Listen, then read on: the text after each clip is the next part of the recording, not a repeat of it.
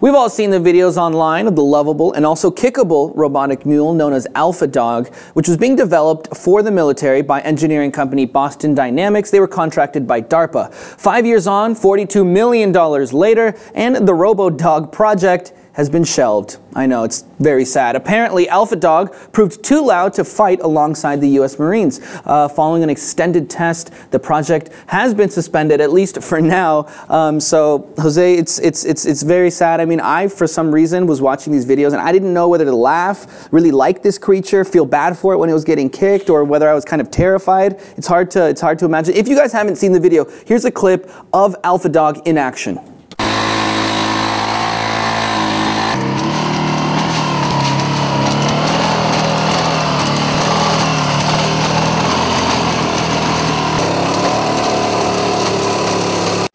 Not very stealthy there, as it's like chomping through the... Yeah, so how much this project cost so far? $42 million. That's gone down the drain. All down the drain, because they're not really using this for anything now. So here's what it was used for. I mean, supposed to be used for. It was going to be like a mule, essentially. It was going to walk alongside the soldiers and carry very heavy loads. It was supposed to carry up to 400 pounds, and it can. It's just too damn loud, and it's going to give away their position. It's going to get them killed.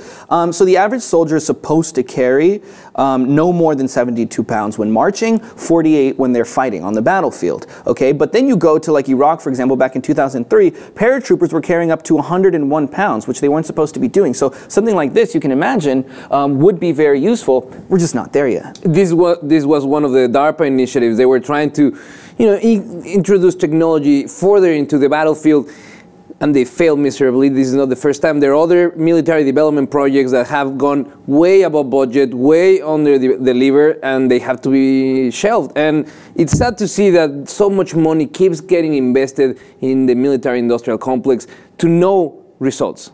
I mean, it's always sad when they do it for results, but this is even more ridiculous when we see the deficit in infrastructure, in education, in the other problems that concern this country, and now we see the amount of waste that this type of development creates. Amount of waste, taxpayer money waste too, you should be said. Well, look, let's try to be a little optimistic at least.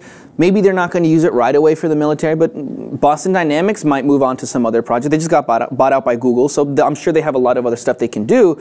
Maybe the applications are limitless. Really, for other purposes, I think it's a great invention. If you think about rescue missions, if you think about having to move debris out of a natural disaster, these will become really, really handy and help us, but we can't untie the origin that it was supposed to be to further perpetuate the military-industrial complex. Maybe someone could pick up this project and make like a less creepy version of it. Maybe a little bit more stealth and like more. Did they try an electric version? They did. It was called Spot, and it was an electric version. It obviously was a lot quieter, but it completely defeated the purpose because Spot could only carry 40 pounds. So he can carry less than a human can, so there's really no point of having him there. So I think this is the infancy stage of this whole project, and I think it's going to grow, and eventually we'll be able to use it. But like I said, we're simply not there yet. So for now, I guess we're not going to see robots engaging in any warfare anytime soon. They're going to have to carry their bags. The people are going to have to carry their bags. So RoboDog, everyone, for now, has been shelved.